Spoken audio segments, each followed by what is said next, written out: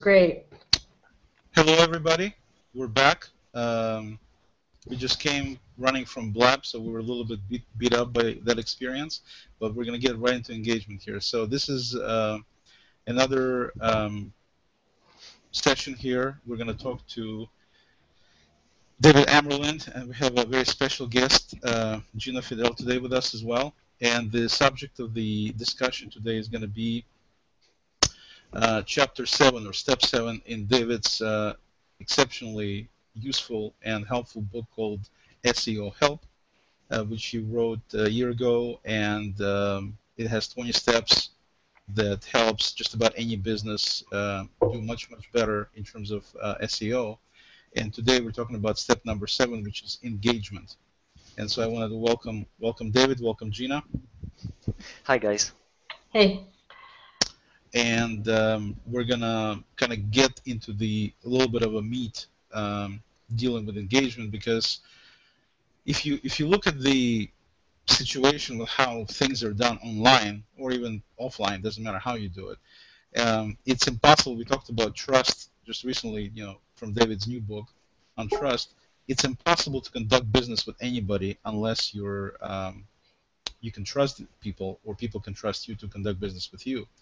And to be able to have this level of trust, initially it might be implicit to some degree, but really it takes time to establish trust and to be able to trust each other and thus be able to do business. And the only way you can actually establish this trust is by time is one element. Second element is the engagement. You need to be able to get and talk to people. You need to be able to have their thoughts and their desires given to you. You need to be able to explain to them who you are and what you're all about. And that's basically major part of the mix that creates trust. And of course, trust turns into business, so it's an essential element. But there's different ways how engagement can be done, and that's what we want to talk about today, is specifically what engagement is, different forms of engagement. Sometimes engagement is good, sometimes engagement is bad, especially online. So we'll talk about all of this. David? Yeah, okay, interesting.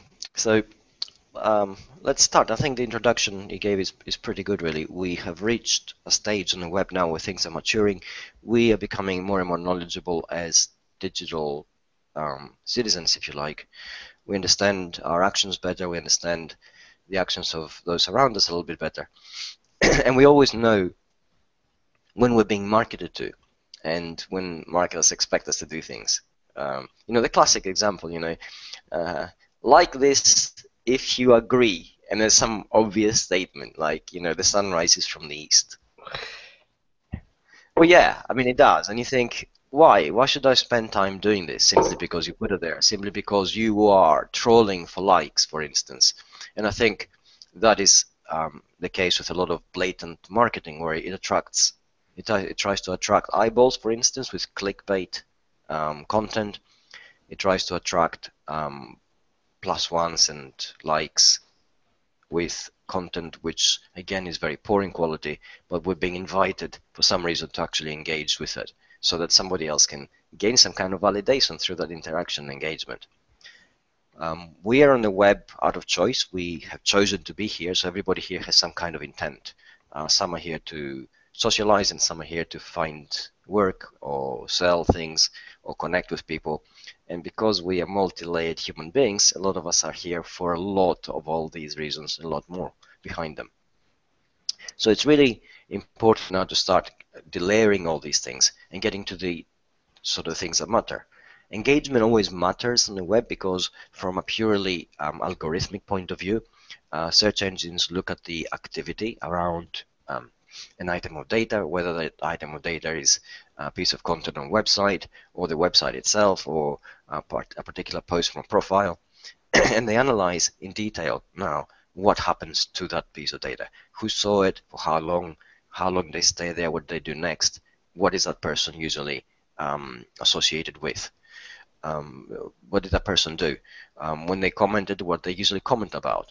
So basically it becomes a very nuanced kind of assessment, and because it's so nuanced, it has two things we need to bear in mind.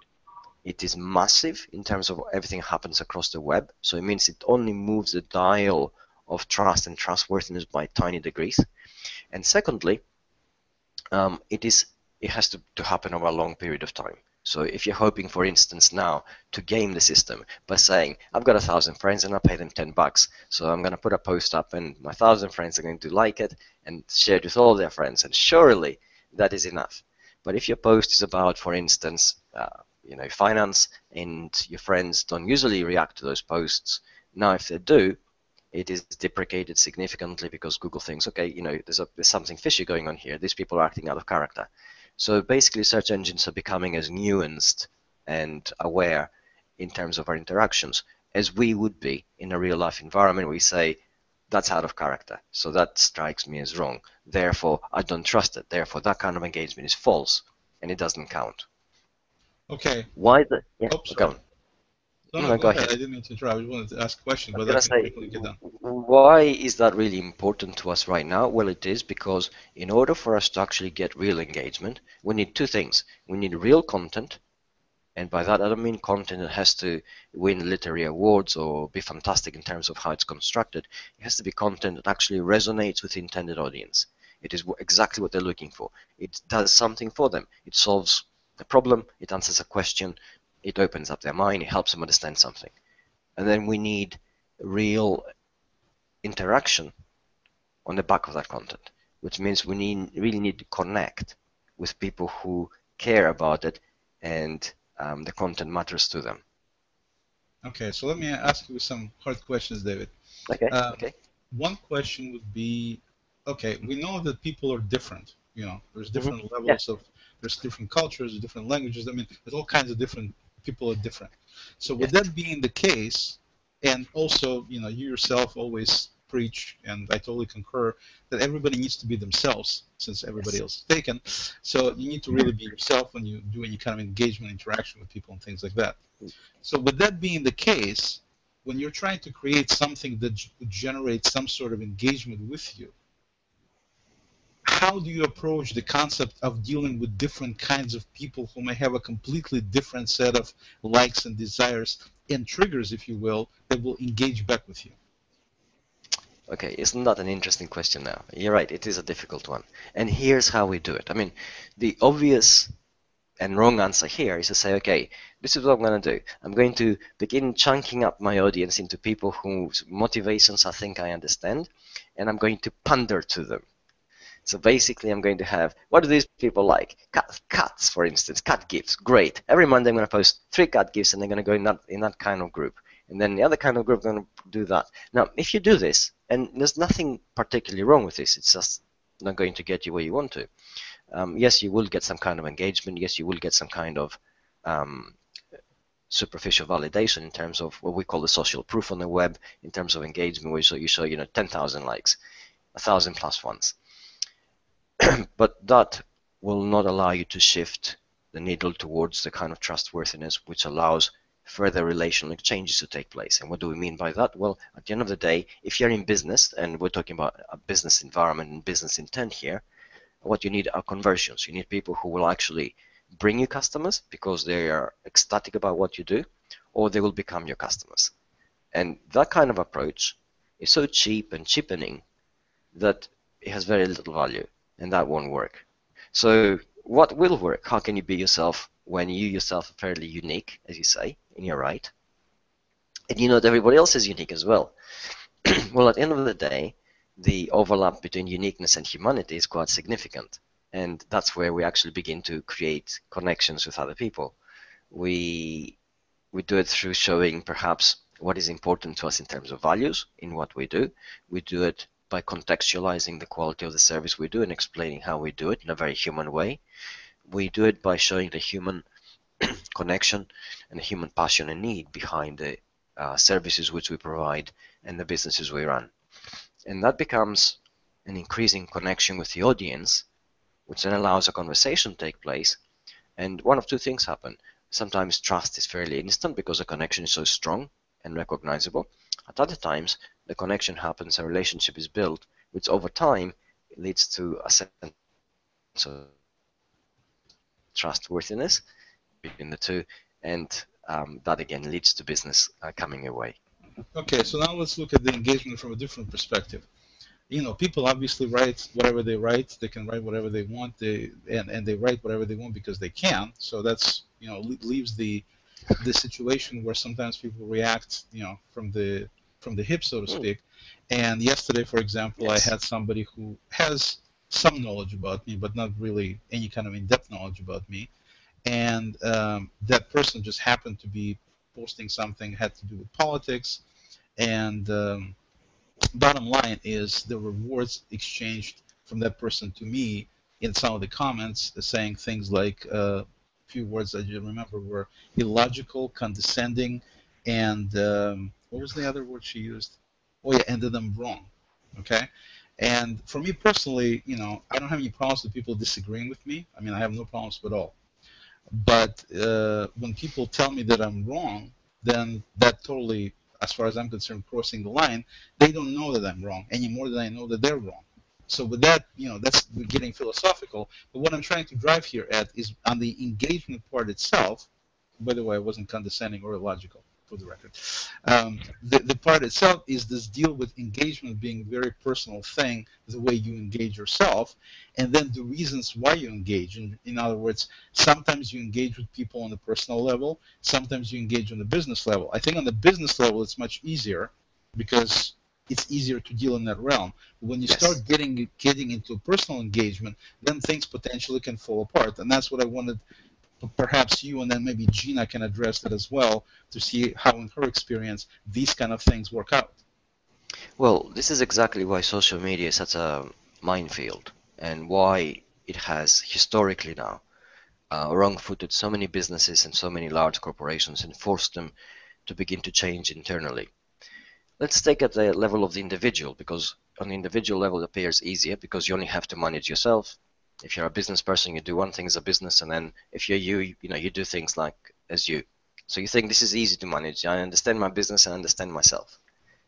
And the truth is that it doesn't quite work that way because, as you said, you can post something with the best intention in mind because you put up a post, we don't know what made you do it. You could be feeling good about yourself. It could be that particular time you want to get something specific out there, and then somebody comes and we don't know why they chose to engage the way they did. They engage in a very adversarial way, as you explain, and then you have to respond. And that's when things become interesting because at the end of the day, because it's a very public arena, people won't remember the specifics of what you posted, um, who said what, who started it, how the thing escalated. What they'll remember a week, a day, a month, a year later is your response to it, your type of response. And if you come across really heavy-handed, it doesn't matter if you're right or wrong, they will remember that you're really heavy-handed and, ooh, you're not really the kind of person they want to know because you came across overbearing aggressive, even though in this particular context you may be 100% in the right. And this shows again how businesses can sometimes overreact to something, and they get wrong-footed because then we see that because they overreact, they have systems in place which basically devalue the individual, are not willing to take everything into account, and that then begins to affect their reputation, affects the way we perceive them, which then has a knock-on effect on our willingness to do business with them. So to get back to that, the question is, I suppose, or should be, how do you engage in a very public arena like this? And because it's a question that comes up again and again in a corporate setting, I actually have a guideline for this, which I'm going to share with you, and I always tell everybody, you're on social media, as a business or as an individual, you engage exactly the same way you would if you were in your grandma's living room. And what's acceptable there should be acceptable on that platform.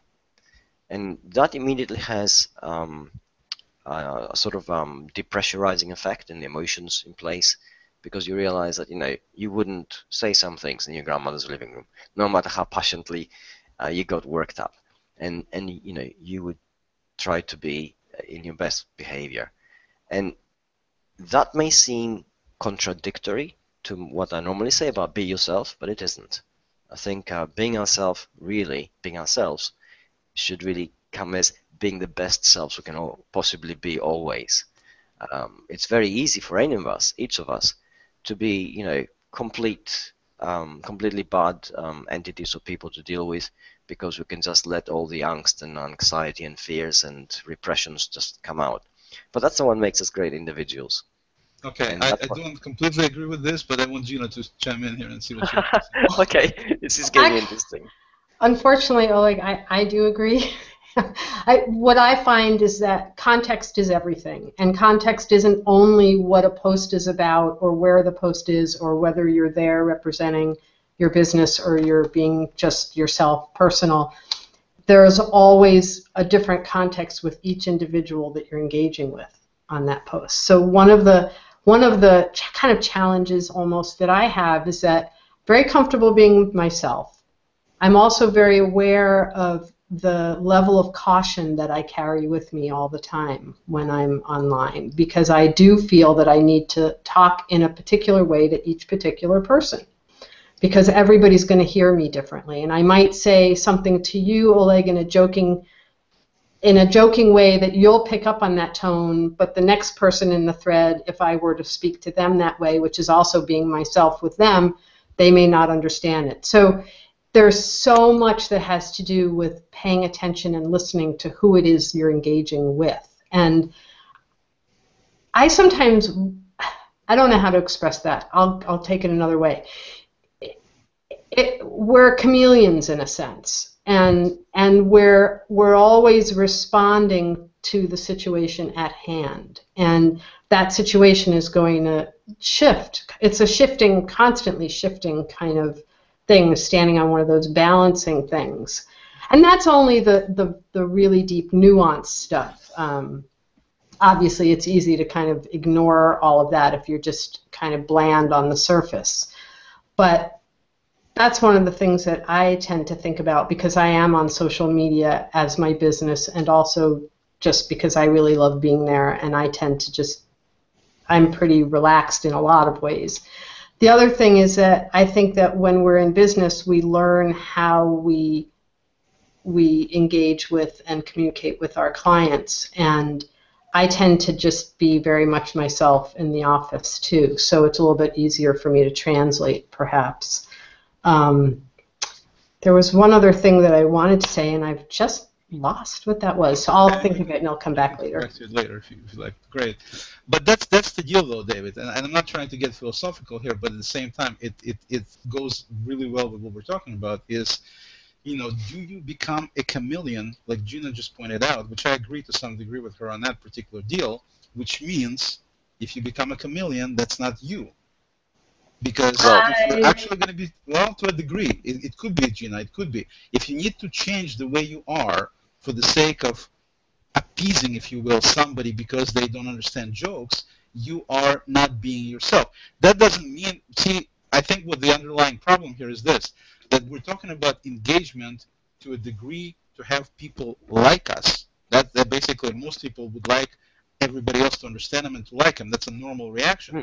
But at the same time, that's just not the way the world works. You're not going to have everybody like you. As they say, you may fool some people some of the time, all people some of the time, but not all people all the time. It just doesn't work like that. So that means that if I'm actually stating something, I'm not talking about being, being understood wrong or whatever. In this particular case, it was what was said. It wasn't anything negative said in terms of, it was a very different opinion than what the author of the post was saying. It was a completely 100%, 180 degrees different from in terms of her sentiments. So I understand why she looked at me from that standpoint and basically jumped all over me. I totally understand that. It's not anything that I need anybody to explain. What I'm saying though is that what I said was the way I normally talk, whether it's in my grandma's house or anybody else's house, doesn't matter. That's the way I talk. Some people may not like me, and that's not necessarily okay, depending on the person. For example, if somebody who I don't know doesn't like my jokes, I'm still going to sleep well just fine. If somebody like David, who I consider to be a very dear friend, doesn't like something I did or said, that's a problem for me. Okay, I need to look at it, reevaluate it. So we're getting back, it's not about me though, we're getting back into the whole engagement thing, and we're saying then, from the engagement standpoint, do you need to be very careful about what you do Because part of the problem with doing engagement and getting into back and forth deal is you're basically wasting time. You're not accomplishing anything. You're irritating people. They get on you. They call you names and blah, blah, blah, all that. You're wrong, and so on and so forth. One time, Gina actually was part of the conversation, which we're not going to bring any names other than that in there. But if you remember, Gina, I put a comment in there saying, let's just agree to disagree.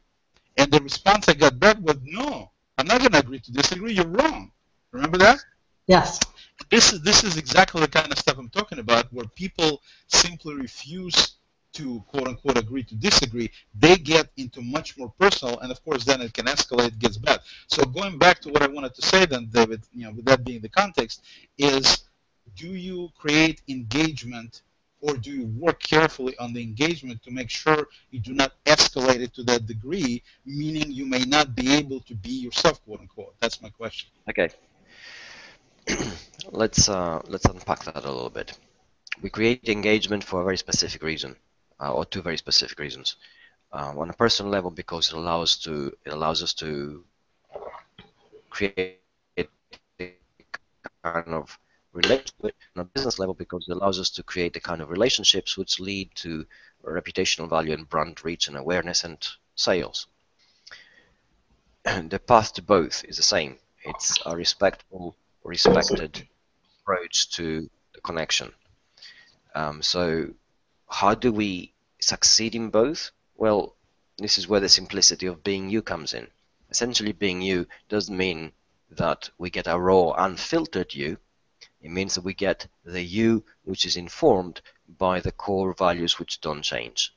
So, the raw, unfiltered you, perhaps in the kind of engagement where somebody goes, no, I don't want to agree to disagree, I want to discuss this because you're wrong, might be to say, well, why don't you just take a flying jump, because I haven't got time to discuss this, and we already agreed to disagree on this, and anybody who's reasonable would just let it go, but you won't, so you're being unreasonable. So you may want to say that, but there's nothing to be gained by that. We have to remember that in a public domain, we're all responsible, and also the domain we actually create. The broken broken Windows syndrome, and I'm not talking about Microsoft Windows, is very much in effect here.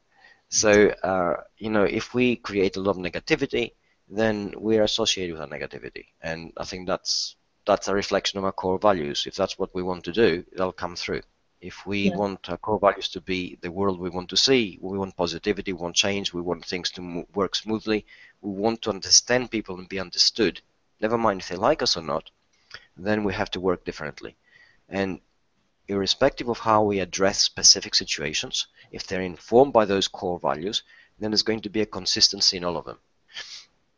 So the chameleon effect that Gina spoke about is only a superficial one. We sort of adapt to the situation, but we don't really change. We're still us. Adapting to a chameleon is only adapting to its environment. It's not changing its essence. It's just learning how to navigate situation and placement. So it doesn't mean you're not. It really does not mean you've forsaken yourself. That you're not yourself. So the moral. And then there's also the pause. I just want to mention this, Oleg, too. This I remembered what I wanted to say earlier. Learning how to not be reactive, I think, is one of the most powerful lessons from engagement.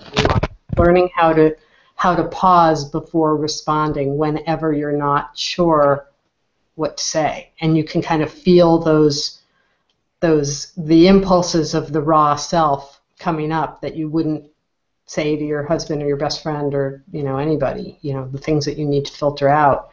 Taking a moment. That's one of the cool things about all of us being in different time zones and things happening at different times. Actually, we get the opportunity to take a moment or to walk away and come back. Okay, so what I'm getting from that is basically only deal with people who are in different time zone. Make sure you have enough time so you don't overreact. I got it. No, actually, getting back. That's exactly it. You get me so well. I got it. I know. But the thing I was going to mention was that, so the idea is, seriously now, I don't know if I can do this seriously, but let's try it. The idea is that you definitely want to give some thought to whatever you're going to say, number one, in terms of both the context of the conversation and the people you're dealing with. You're keeping that in mind, and at the same time, the engagement level needs to be something that will be, I guess, the easiest way to describe it would be, it needs to be beneficial to all parties. If you Yes. see Yep. you're going to say something that's going to benefit both you and the person you're talking to and anybody else reading it, then it's a worthwhile thing to do, even though it I may be like a that. difference of opinion. But if it's not, if somebody in the conversation who is intelligent and thoughtful, not just because they're doing it because they can, then you need to kind of, like you said, take a pause, think about what you're going to say, and see if it's even worthwhile at all to continue. Because, like I said, part of this whole engagement thing is, on one hand, you do want to engage. On the other hand, you don't want to waste the time. There's only so much time. And Yeah, so I if you're agree. talking, if you're getting into back and forth with somebody, and you're not really accomplishing anything, you're wasting time. Nothing is getting done. Everybody gets irritated, or at least some people get irritated, and so it's definitely a worthless deal. So let's get back again to engagement then. Hopefully everybody agrees with me on that point. If we're getting back to the engagement from the SEO standpoint, David, is there any SEO benefits to doing comments, which is engaging with people and things like that? Yes, absolutely. And let's unpack them because I think Jason Darrell had a few questions on that as well. So let's unpack. I mean, the short answer is yes, absolutely. Let's find out why. The reason why engagement in terms of comments is so important is because search engines actually look at the profiles of the people who engage. They look at their own domain expertise of the person who actually does it. They look at their own commenting history, and then they begin to go into sentiment analysis. And then they begin to think, okay, this is great, you know, piece of content, generate this kind of discussion. It was overall positive. It reflects on that person. The person posted about that particular website, and it goes on. So the answer is yes, because it helps create validation independent of your own website, because whatever you say about yourself is going to be good. But having that kind of validation in terms of comments and citations and interactions in a social media environment absolutely helps. The deeper question, of course, is okay, if you have a kind of validation in a social media environment, should you always seek it there, or should you also seek to have some kind of engagement interaction on your own website, which at the end of the day is your own platform? The answer to that one is you should do both, perhaps. The reason you should do both is because the audience you're targeting, and I use targeting in a soft sense of the word here, is basically working different kind of contexts, not different pressures of time. Some people may feel quite comfortable sort of interacting and engaging in a post on G+ or Facebook or Twitter because they don't have time to go to a particular website, but they will go on later. And some want their comments to be on record on that particular article linked to their website. Either is good, both are great. You should be looking at both and should definitely be linking what you're doing in one to what you're doing in the other. But in terms of the comments themselves, I mean, we know that posts themselves definitely have a SEO presence. But do comments also, does Google index comments in any way? Yes, it does. And case in point, not too long ago, I was actually doing a Google search for something in particular. It was a particular YouTube video I wanted to find, not particular in terms that I wanted I knew what I was looking for, but I knew the subject matter. So I went on YouTube and I did the search, and a whole of irrelevant stuff came up. With what I was looking for had to do with martial arts. So I went on Google search and I did the search there, and the video I was looking for, excuse me, actually came up. Now, what is interesting is that it came up not because the video itself had been optimized, it hadn't, but because a couple of comments actually mentioned the subject matter that I was looking for. So basically, the comments on YouTube made a video show up on Google search, and it was exactly the kind of thing I needed to find. And that shows the value of that comments actually have. It used to be that comments gave us additional keywords. People worry that if you have comments now, they will water down the content of your article. Google looks at the content which is user generated differently to the content that is on the web page itself. And because it does that, it assesses those two differently, and it stresses user links guidelines. So you should try to get both. If you have user-generated content, it has great value in terms of search. It has great value in terms of what you're doing on the web, and you should always seek it whenever you can.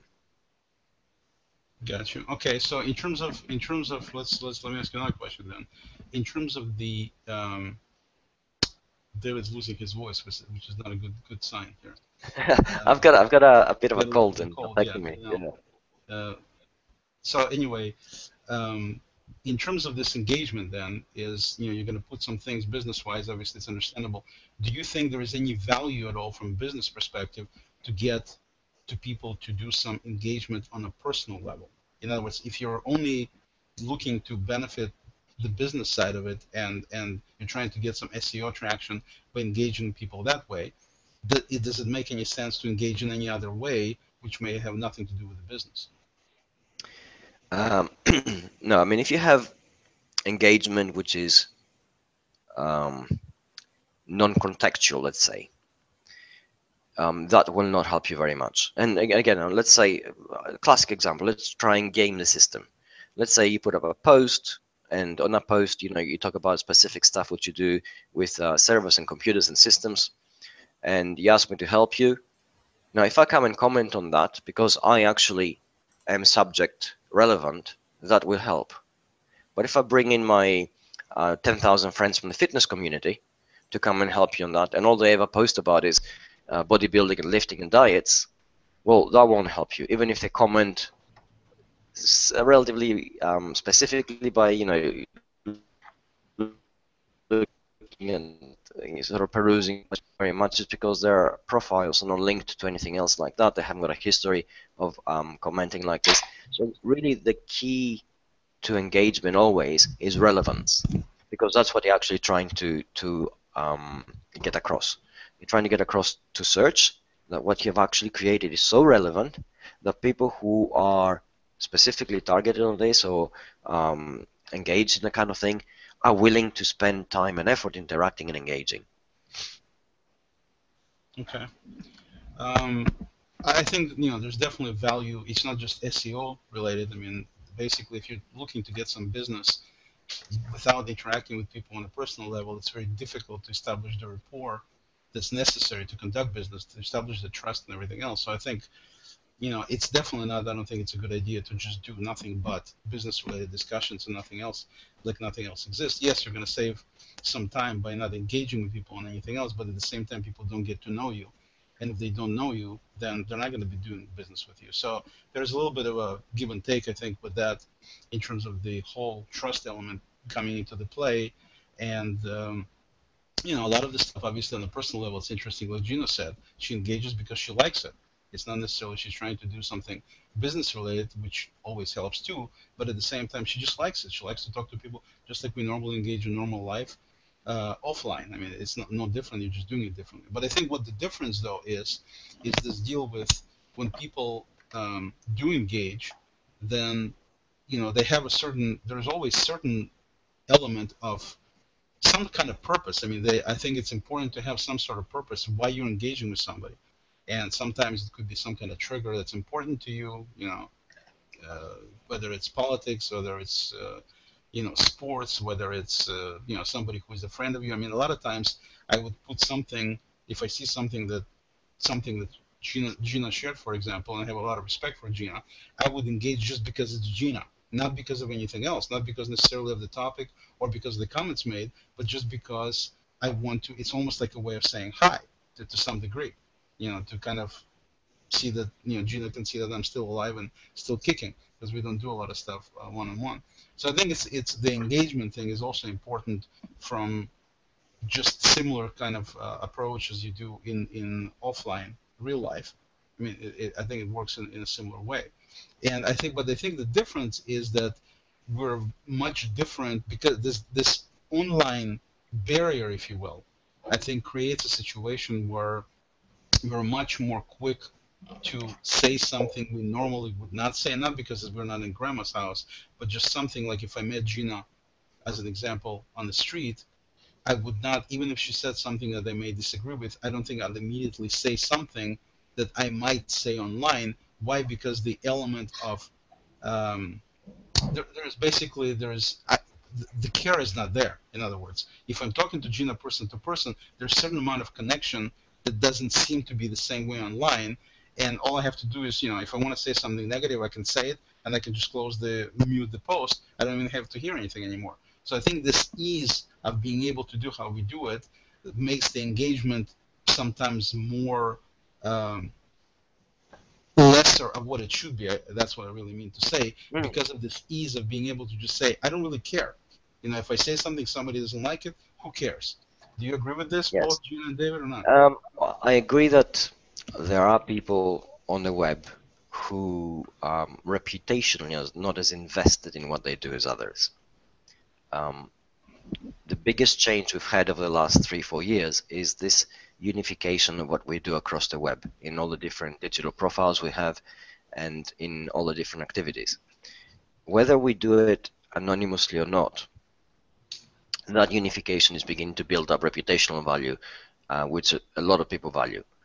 So they're less inclined to be aggressive, perhaps, just for the sake of being aggressive. So what we usually call trolling tends to happen less and less, which makes it all the more noticeable when it actually does happen.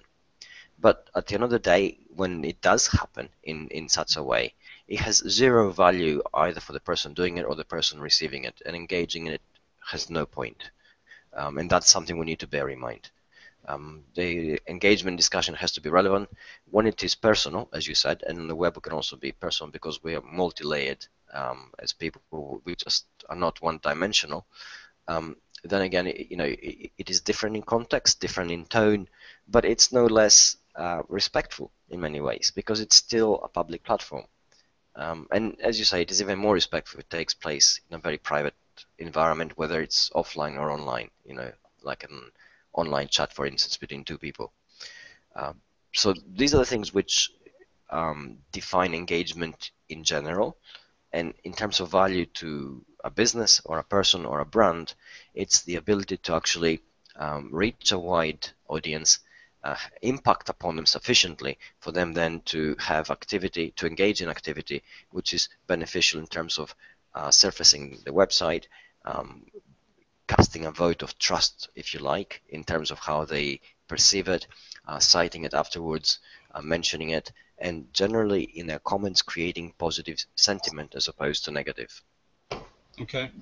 Gina, let me ask Gina real quick. Gina, in your opinion, do you like more the concept of creating engagement from your own content, or do you like more the concept of engaging on somebody else's content?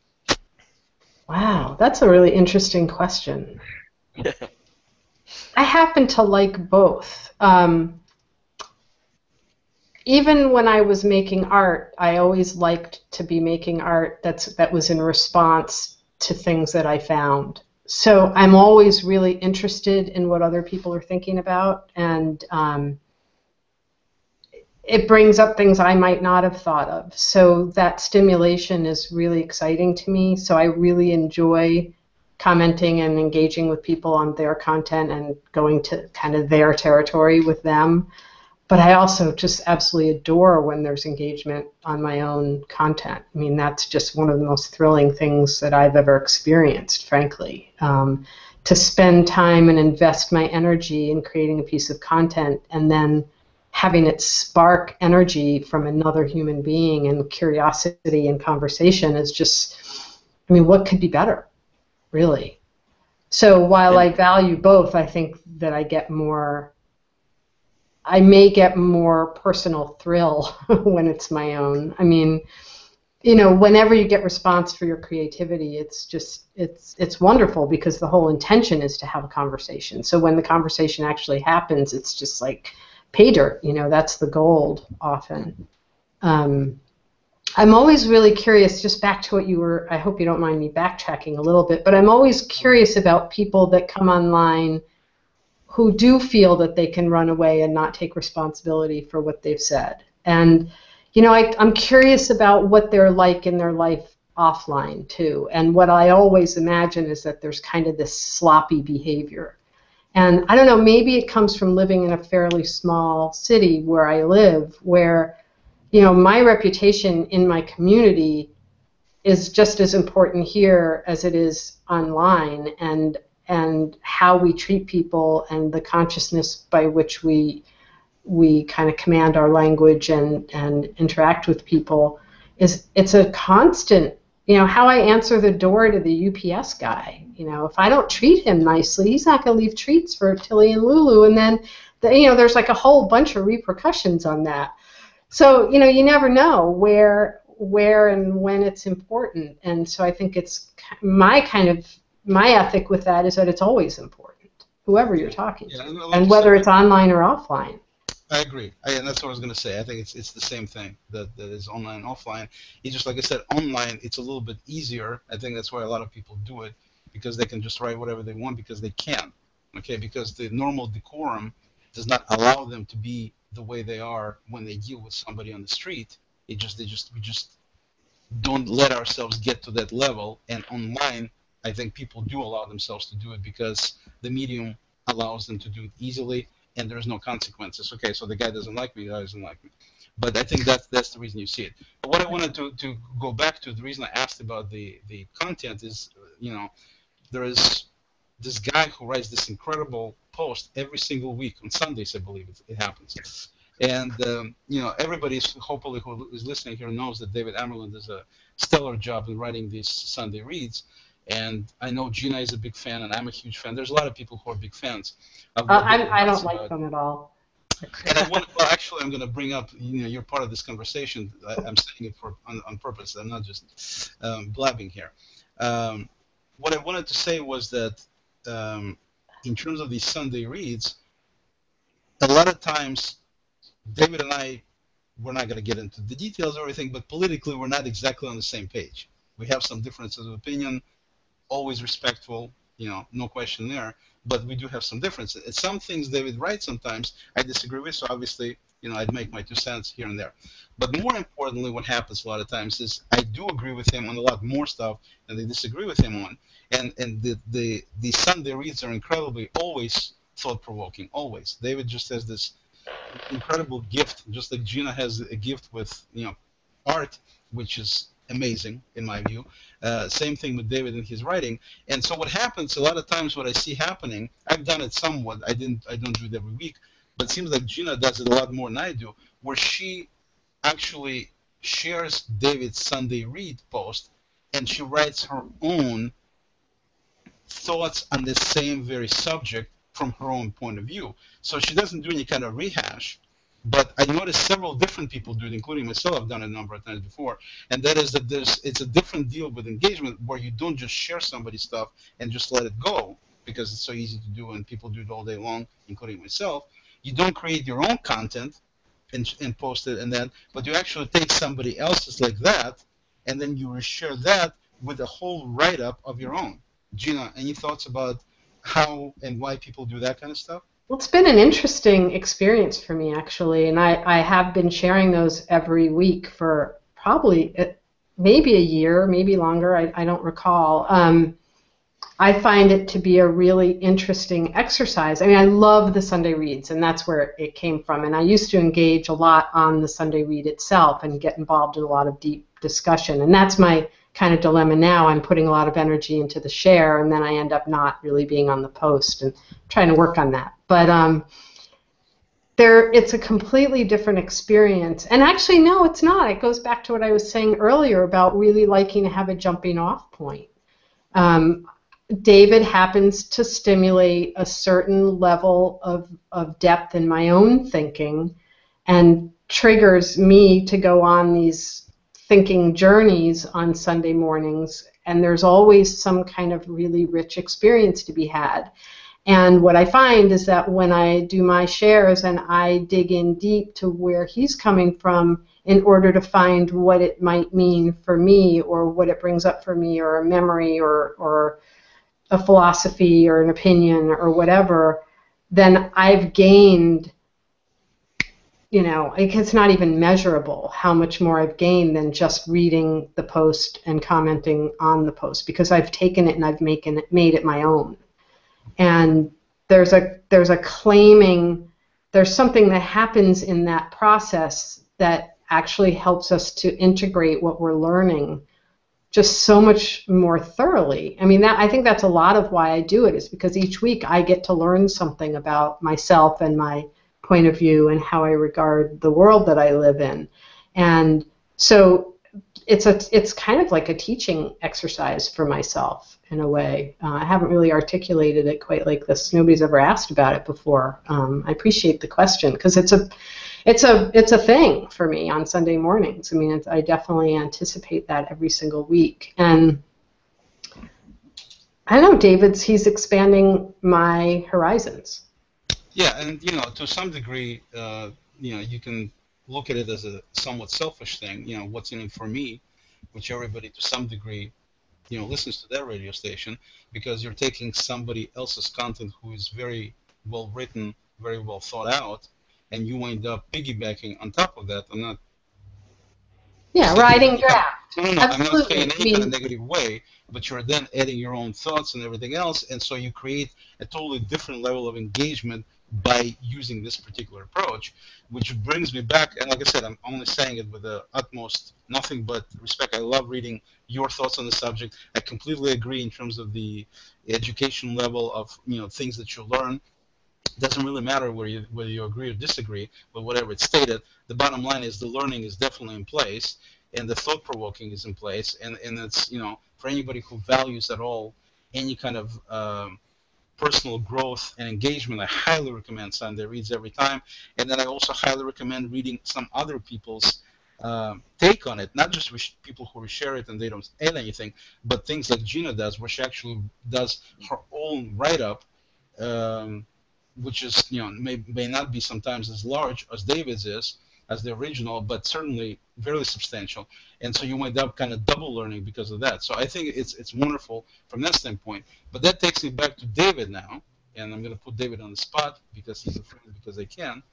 And that is the question is, David, since we're talking about engagement, is what is your formula, if you will, or your thoughts, if not a formula, to create things like the Sunday Read that create that level of both acceptance and revelry, and at the same time admiration and everything else. In other words, it creates you always have a tremendous amount of engagement, and you're the kind of person, what I wanted to stress out is that David doesn't do a lot of talking most of the time. In other words, you do hangouts, you do that, and obviously you speak, but most of the time when you're looking at things that you write in terms of comments and responses to people, they're very short most of the time, and that's of course because you're very busy, so it's totally understandable. But in terms of what's your approach, or what's part of the magic, if you will, that allows you to create, outside of you being a great writer, is there something else that allows you to create that level of people's response and people's engagement to be able to... There is, and it's the same answer that pretty much Gina gave when you asked her whether she prefers sharing content or doing her own.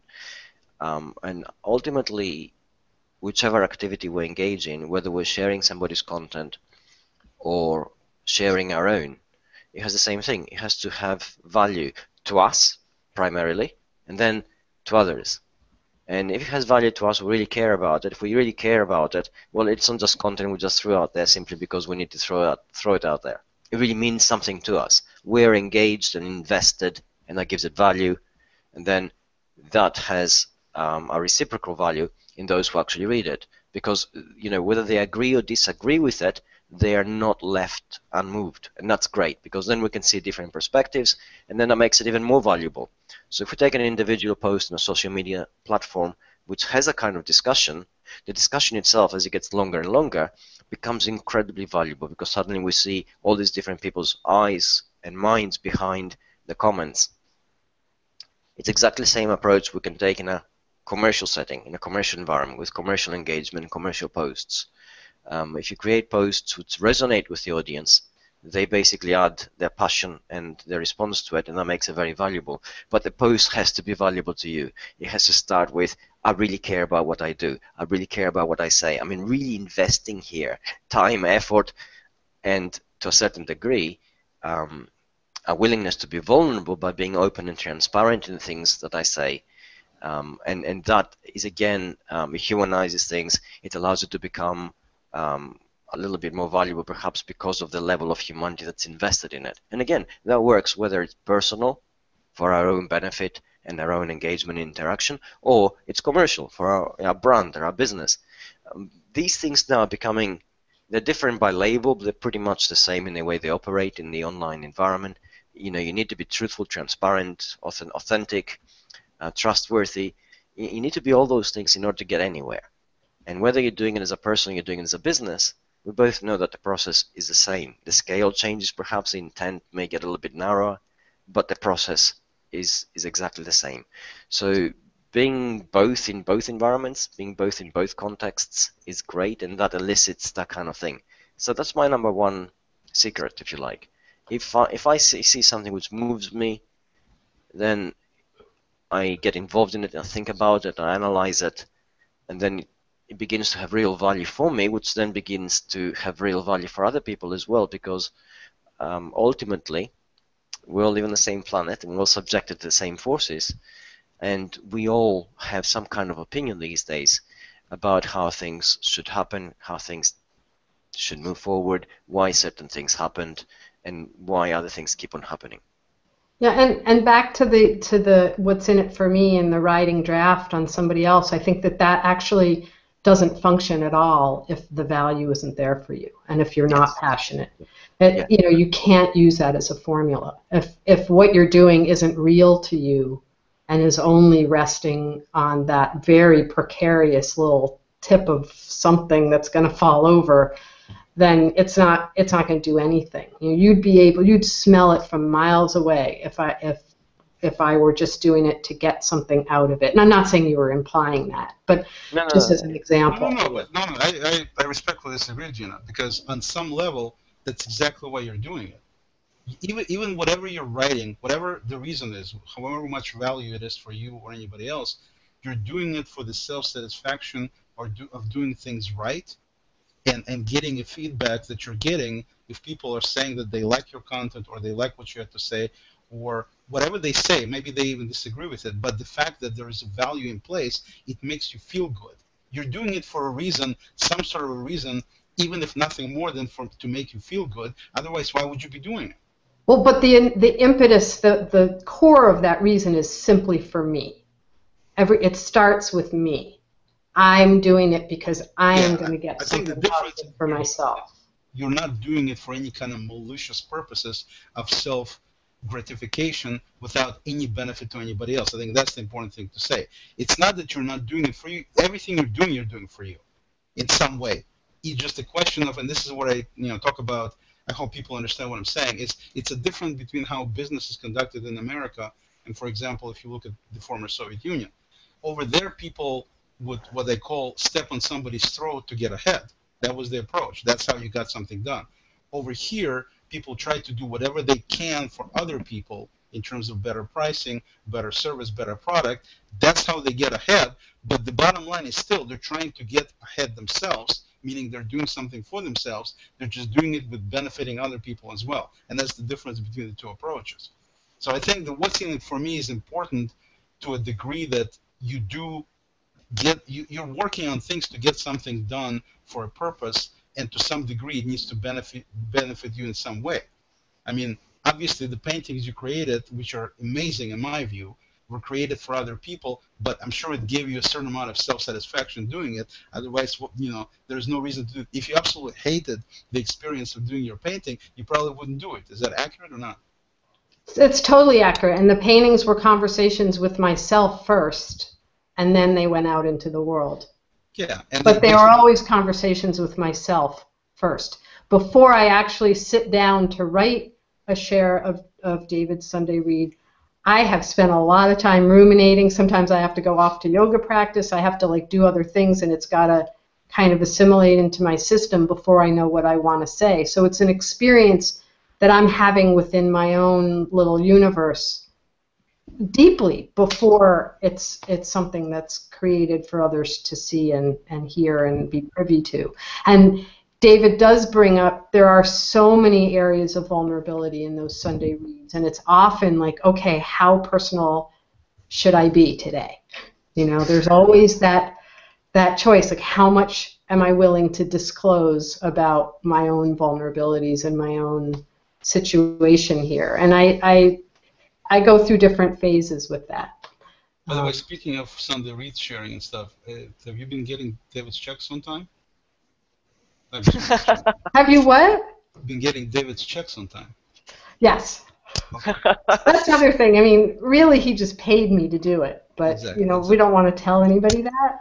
All right, we'll get serious one more time for the end. This is the end of it. So in the end, David, I guess if you could kind of sum up on the engagement part in terms of what, just to try to make it as simple as you can in terms of how people, business specifically, we're not talking about personal here because personal is, you are what you are and the way you engage, the way you engage. But on the business, specifically from SEO perspective and business perspective, what would you recommend people do or specifically not do in terms of trying to get, obviously, in your case, I want to preface it a little bit. In your case, you have a tremendous amount of clout right now, and no, I'm serious. And the reason you have clout is because A, you have tremendous amount of valuable content you put out there. I mean, there's a ton of stuff that you put out there that's seriously valuable stuff. And by the way, David is not paying me for this, he's just paying Gina. Secondly, you wrote a number of books that obviously are totally relevant on the subject and clearly show you as somebody who needs to be followed and carefully appreciated properly for the things that you wrote. So that's what built up the cloud. Most of us are not writing our books, so we can't create the same cloud. And of course, because of this cloud, or the building of this cloud is also part of your 350,000 followers. So now when you put something out, it's more than 350,000, but way up there basically. When you put something out, there's a lot of people that get to see it, and a lot of people get to respond, and you do get engagement. Even if you don't try, you're going to get engagement at this point. But I want to make it very clear that you were not born with this silver spoon, if you will, or this silver cloud. You actually made this, got yourself to this point with all your efforts in terms of your writing online, in terms of offline, books, everything else. So looking at it from the engagement standpoint of small businesses and even larger businesses, what would you recommend in terms of the direction and how they should approach engagement, I should say, to do things correctly and try to do and get to the point? They may not get the same level of you are, but at least get the engagement going properly. Okay. Well, provided we all approach it from the same give value to your audience angle, the first thing that goes out the window is compartmentalizing your content.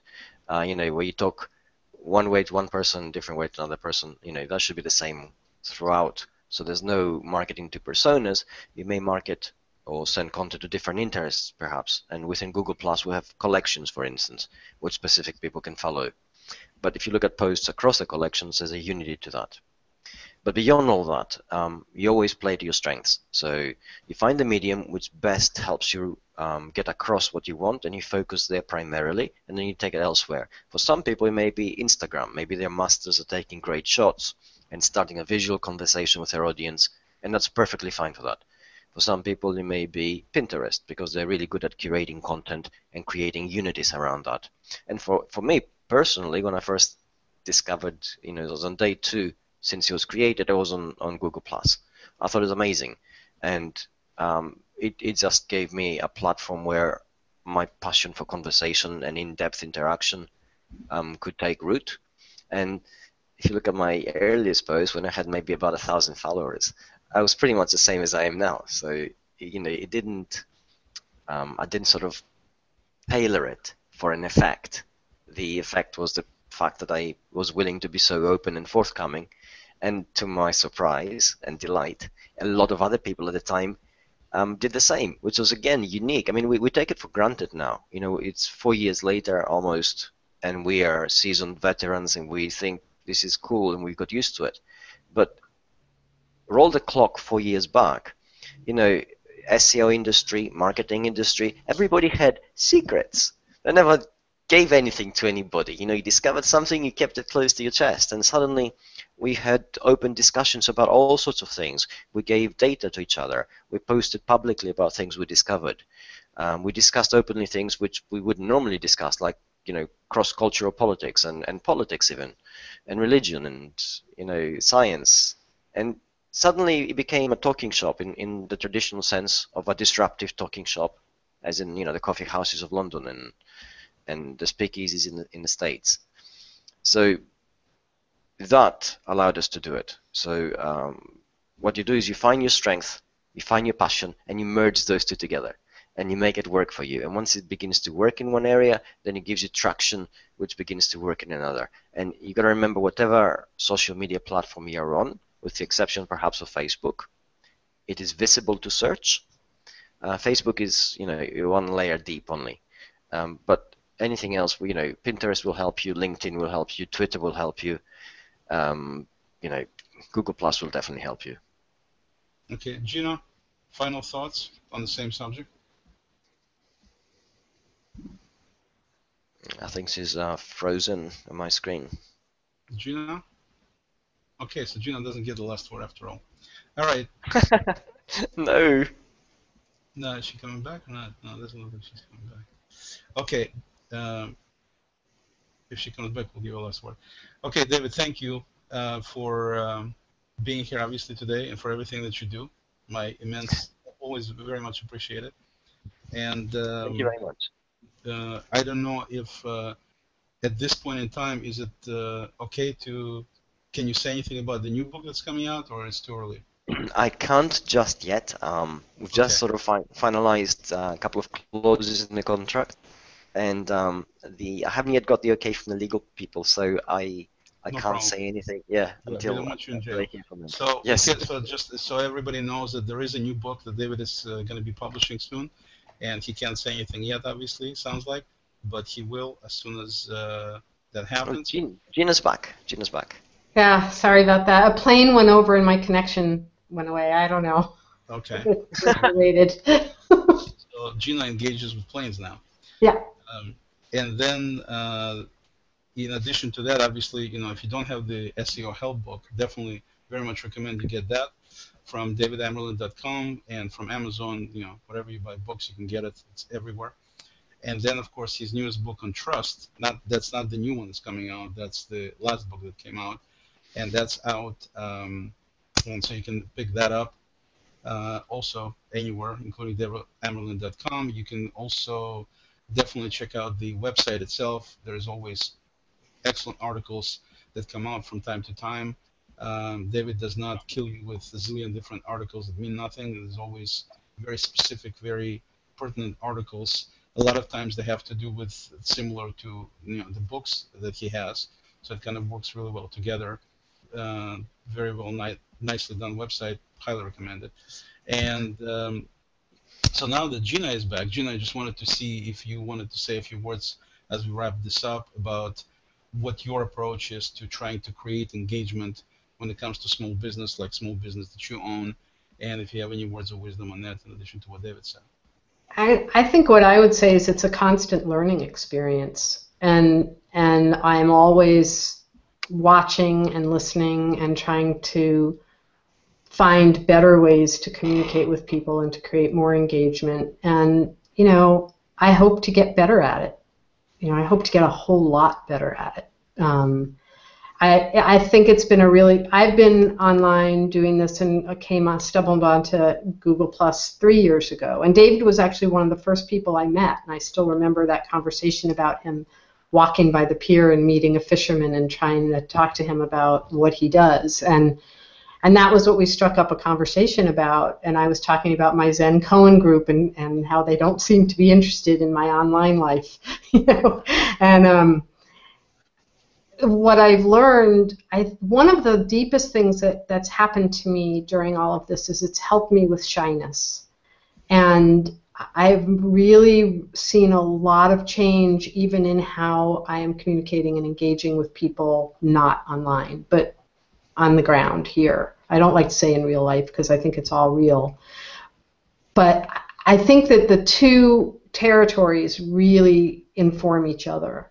And the more that we allow our external world to inform how we behave online, the more authentic we can be and the more we'll inspire engagement and conversations with people. And I tend to get very comfortable with the people that I already know, and sometimes I have a hard time striking out towards new people, and that's something that I challenge myself with. So. Okay. Great, thank you very much. And Gina, since we're doing shameless plugs here, your website is faticedevelopment.com, right? No, it's fateyes.com. Oh, fateyes.com. Okay. Yeah. And Gina, she has a company that does websites for businesses. And anything else on the websites, Gina? Yep, we're cobblers' children. We've been really trying to get a new site up for the longest time and never having enough time for it, but we're getting closer, and we're really excited. Our site's outdated at this point, and we're really looking forward to having a fresh presence.